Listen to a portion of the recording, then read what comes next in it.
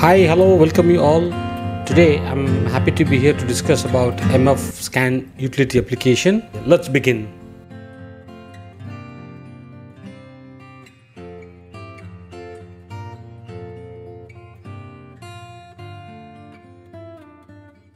So in mfscan utility functions, just open the application and you will have a settings page. In the settings page, there are three columns: system and MFP. So under MFP, we have a color scan, black and white scan, and custom 1 and custom 2. So color and black and white, black scan is default one, and the customs we can do as per our convenient, custom 1, custom 2. So now I have tried to scan something on my MF645 MFP. So select your scan method and go to your computer and select your admin, and you select which mode you want. This time I'll go with color. Just start. So the MFP, the scanner, will start scan function, and the same time you will get a pop-up from your connected computer where you are pushing it. So yeah, now we have scan output in our computer. This is how it's look like. So it's quite straightforward when it comes to color scanning. Now let's see the black and white.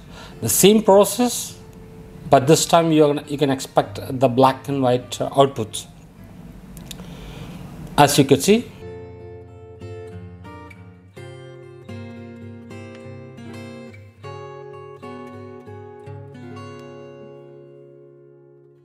now let's try custom 1.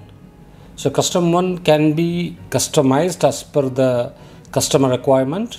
The moment you select custom 1, and it scans as per the custom 1 profile.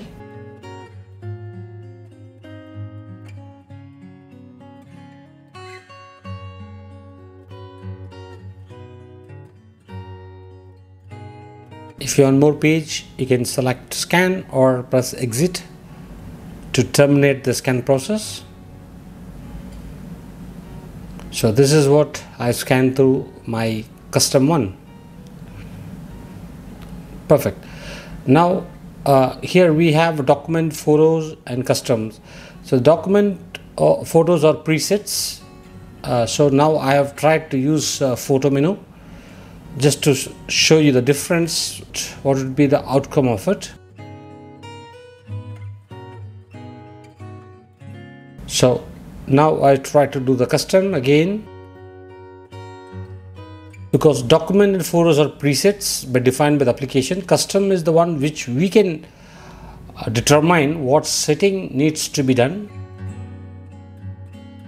The earlier customs, what we are doing, it was pushing from our MFP.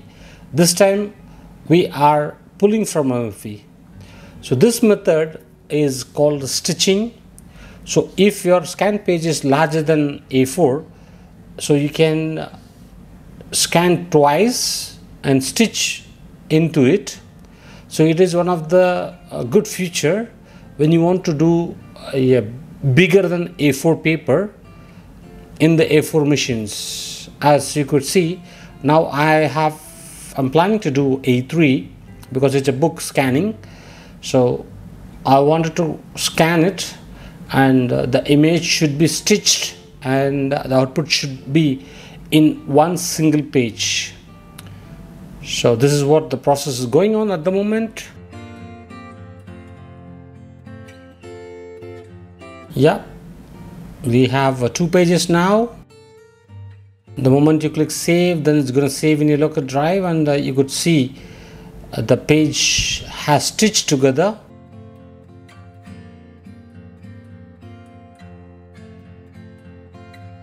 You will have a single page output.